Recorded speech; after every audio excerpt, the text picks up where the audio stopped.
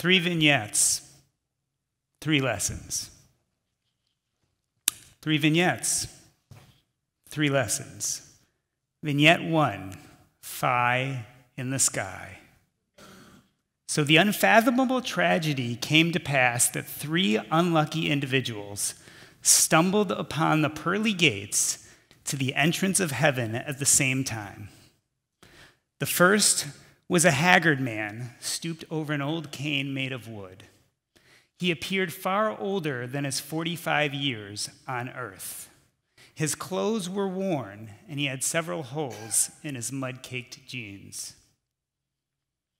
His shoes had lost all form and looked more like random swaths of cloth slapped together with a few measly threads of twine. He was thin, with a protuberant abdomen. Although bedraggled and malnourished, he strode up to St. Peter with a mix of humility and pride. He hadn't survived all those decades on the streets for nothing. St. Peter looked down lovingly and opened his arms as if to embrace this poor soul. His words were like honey, soft and kind. Welcome, Timothy, son of God. What was your purpose down there on earth? And Timothy replied, Pardon me, sir, for my purpose was meek, for I was a homeless man, devoid of riches or shelter. I lived on the street faithfully, begging for all that would sustain me.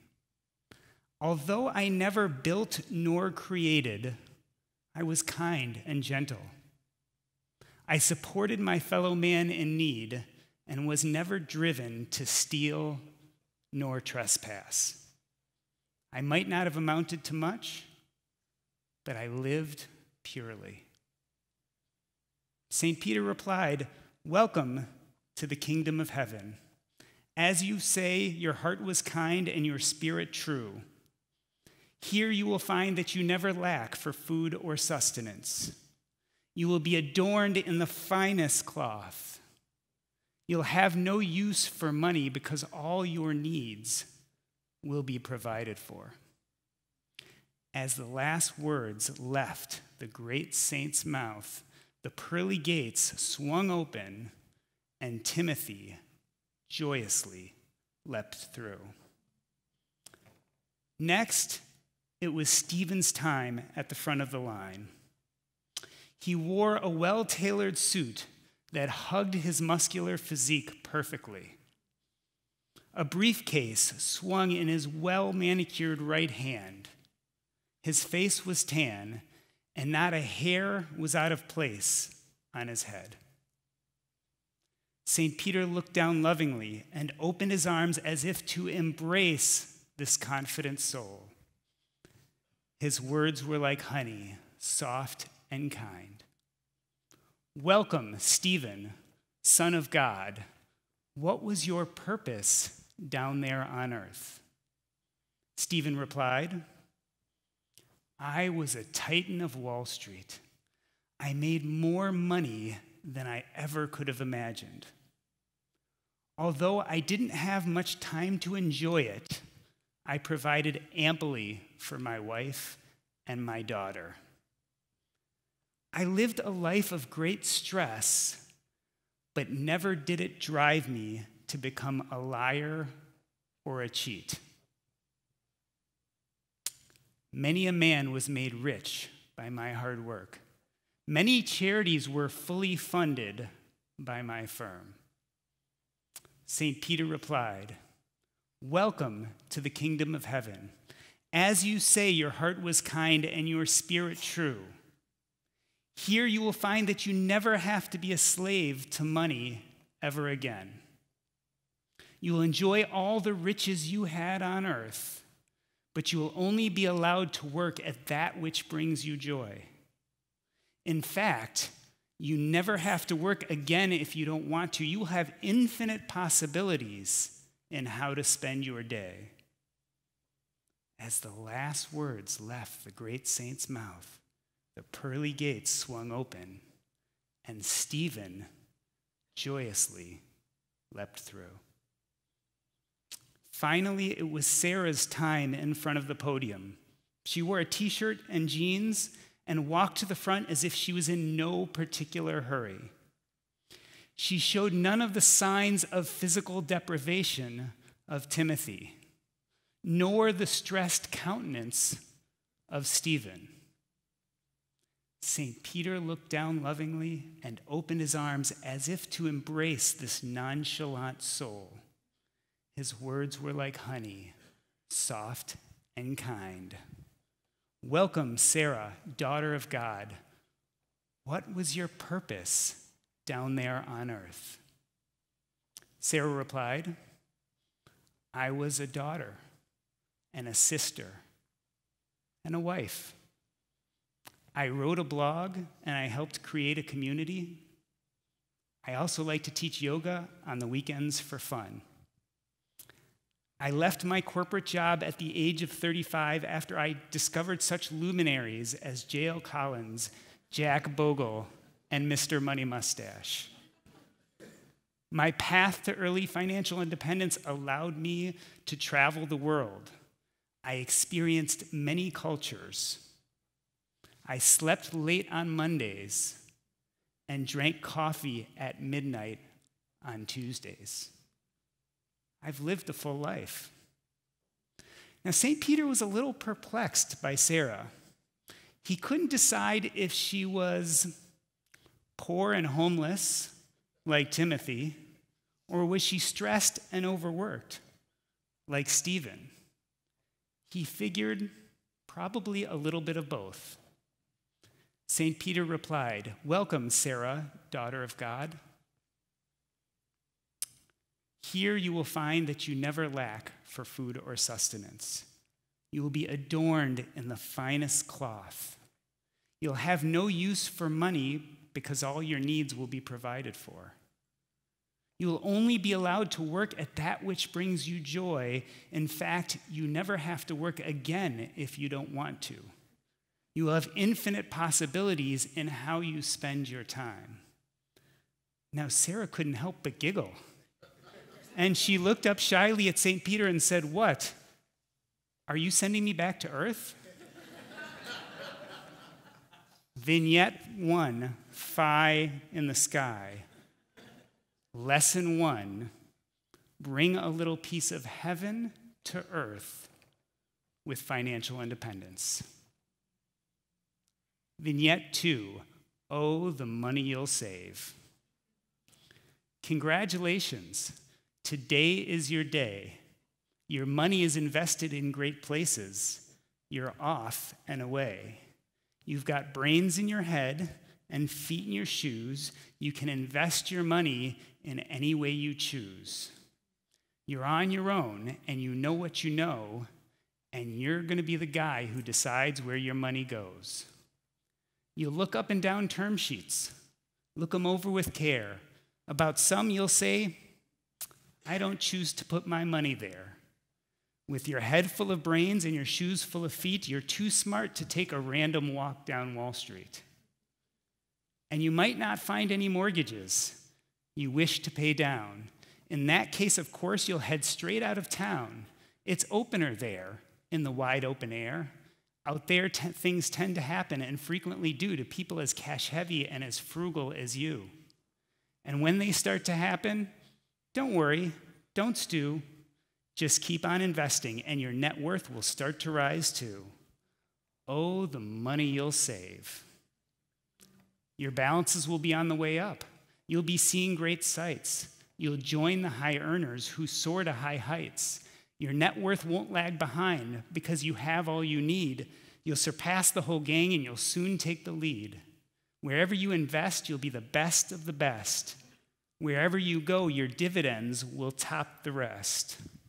Except when they don't, because sometimes they won't. I'm sorry to say so, but sadly it's true. The bear markets and capital losses can happen to you. You'll get caught up in a prickly perch. Your assets will go lower, and you'll be left in a lurch. You'll come down from that lurch with an unpleasant bump, and the next thing you know, you'll be in a stock market slump. And when you're in a slump, you're not in for much fun. Holding on to those investments and not selling is not easily done. You'll come to a place where the roads are not marked, some windows are lighted, but mostly they're dark. A place where the market could give you one on the chin. Do you dare stay out? Do you dare go back in? How much could you lose? How much could you win? And if you go back in, do you dollar cost average or jump? Or jump just 3/4 or some other lump? Or wait around for the Dow to bump? Easy it's not, I'm afraid you will find, for a mind maker upper to make up his mind. You'll get so confused that you'll start into race down long wiggled roads at a breaknecking pace and grind on for miles across weirdish wild space, headed, I fear, towards a most useless place, the waiting place. For people, just waiting. Waiting for a tenant to go, or waiting for a windfall to come, or waiting for a stock to grow, or waiting for the mail to come, or waiting for a side hustle to go, or waiting for the phone to ring, or waiting for a pattern to show, or waiting around for a yes or a no, or waiting for market capitalization to grow. Everyone is just waiting. Waiting for a client to bite, or waiting for the wind to fly a kite, or waiting around for a Friday night, or waiting perhaps for your rich Uncle Jake, or a pot of gold, or a better break, or a string of pearls, or Paula Pant, or some investment advice, or another chance. Everyone is just waiting. No, that's not for you. Somehow you'll escape all that waiting and staying. You'll find the bright places where the Choose FI podcast is playing. And with banner flip-flapping, once more, your net worth will ride high, ready for any downturn under the sky, ready because you're that kind of guy. Oh, the money you'll save. There are things to be done. There are points to be scored. There are free flights to be won. You'll try not to bumble. Your taxes will be done. You can't even help it. You might get a small refund. Except when you don't, because sometimes you won't. I'm afraid that sometimes there'll be lonely times too. Investments that can't win because they'll be made by only you. All alone, whether you like it or not, alone with financial fears, you'll be quite a lot. And when you're alone, there's a very good chance those fears will scare you right out of your pants. There are many down the road between hither and yon that can scare you so much you won't want to go on. But on you will go, though the market be foul. On you will go, though the bears growl. On you will go, though your tenants howl. Onward up many a frightening peak, although your balances get sore and your accounts may leak. On and on you'll hike, and I know you'll hike far and stand up to your financial problems, whatever they are. You'll get mixed up, of course, as you already know. You'll get mixed up with many strange investments as you go. So make sure when you step with care and even tact, and remember that your finances are a great balancing act. Never forget to be a true money boss, and never mix up your traditional with your Roth. And will you succeed? Yes, yes, of course, indeed. 98.75% guaranteed, kid, you'll make mountains. So be your name Bogle, or Collins, or JD, or you're some funny guy with a mustache named Pete. You're off to great places. Today is your day. Financial independence awaits you. So get on your way. Vignette 2, oh, the money you'll save.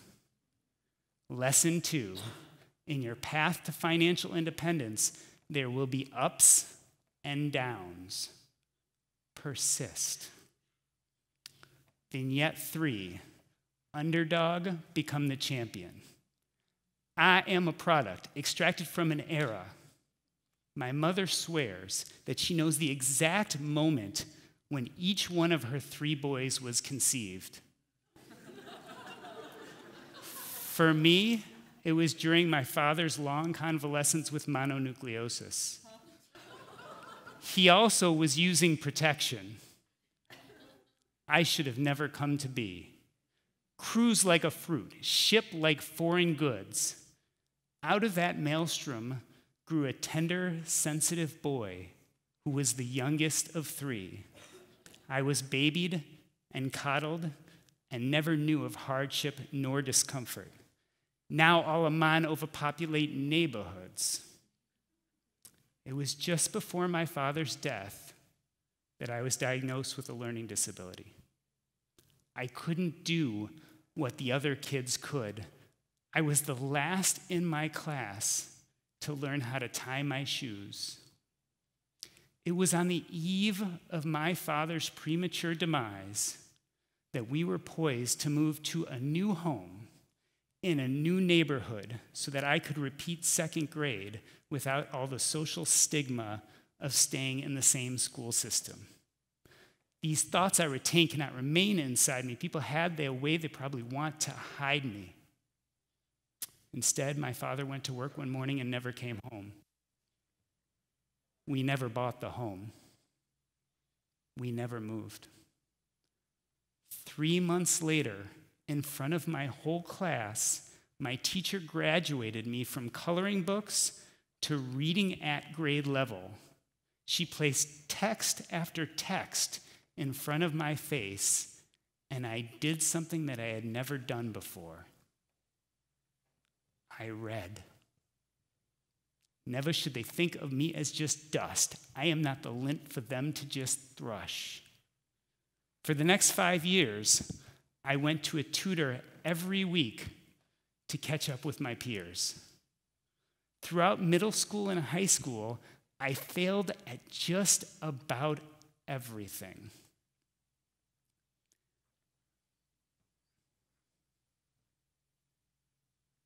I failed at just about everything. Because they know who I am. They dare not laugh. I practiced basketball all summer long to make my freshman year team. I then choked in the second round and was cut. Every girl I was interested in either turned me down or laughed in my face. So I buried myself in books. I started to exercise and lift weights. I began to write poetry. I figured I had failed at everything else so far. What else did I have to lose? My skills stem first from me, arts and crafts. I'm a builder who's created many nations. It was right around then that I discovered rap music. Not just the misogynistic, violent type, but also the call for social change. KRS-One and Boogie Down Productions.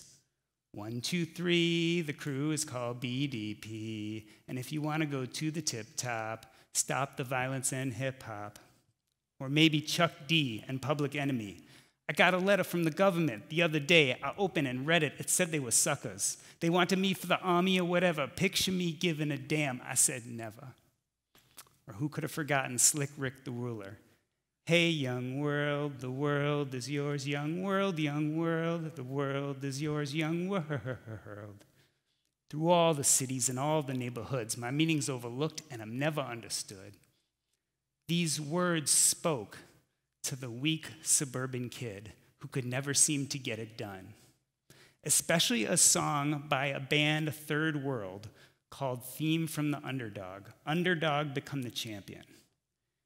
It became my anthem, the silent antidote to all the sadness, guilt, and shame for having so much and yet being so little.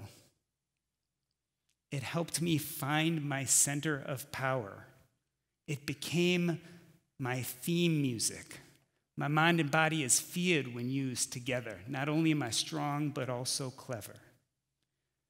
These have been the words that I have said to myself before amazing delight, heartbreaking fear, earth-shattering anxiety.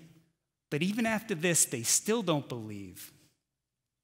Upon graduating high school, while taking the entrance exams to medical school, on my first day of residency, in that night in the ICU when I held another human being's life in my hands and I failed, upon giving my most sacred vows to my wife, that I can advance and grow and achieve just as they can, or maybe even better, on October 25th, 2004, when I held my son in my arms during his first few moments of life, when I decided to give up clinical medicine and stop being a doctor. A few moments ago, before I started giving this talk, they tried to hold me back like a book holds letters. This kid, birth itself, an unlikely probability, guilty, ashamed, failure-prone, and learning disabled, wandering through high school halls with a litany of rap lyrics pulsating through his ever-expanding mind, this kid became one with my center of power by discovering a few throwaway song lyrics. But I won't be ignored, and I'll fight to the fall so it does not hurt when they call me the underdog. Vignette 3. Underdog become the champion. Lesson 3, find a way to touch your center of power and be fierce. So there you have it. 3 vignettes, 3 lessons. Vignette 1, Phi in the sky. Lesson 1, bring a little piece of heaven to earth with financial independence. Vignette 2, oh, the money you'll save. Lesson 2, in your path to financial independence, there will be ups and downs. Persist. And lesson 3, underdog become the champion. Find a way to touch your center of power and be fierce. So I would be remiss if I finished this talk without regaling you with the full lyrics to my theme song. So I'm going to perform it for you right now. This is the theme from The Underdog Become the Champion by Third World. I am a product extracted from an era of grief, poverty, and terror. Cruise like a fruit, ship like foreign goods. Now all of mine overpopulate neighborhoods. These thoughts I retain cannot remain inside me. People had their way, they probably want to hide me. Never should they think of me as just dust. I am not the lint for them to just thrush. Because they know who I am. They dare not laugh. My skills stem first from me, arts and crafts. I'm a builder who's created many nations to the time of now, from the start of plantations through all the cities and all the neighborhoods. My meaning's overlooked and I'm never understood. My mind and body is feared when used together. Not only am I strong, but also clever. My anatomy is similar, yet it's unique, with strength and coordination and a stone-hard physique. But be that as it may, I've been denied what I've earned. This course of knowledge, I cannot hide what I've learned. Any land, any structure, I'm the owner, the founder, the father, the labor donor. Any invention discovered, I own the rights. My people and I shared many sleepless nights. But even after this, they still don't believe that I can advance and grow and achieve just as they can, or maybe even better. They try to hold me back like a book holds letters. But I won't be ignored, and I'll fight to the fall so it does not hurt when they call me the underdog.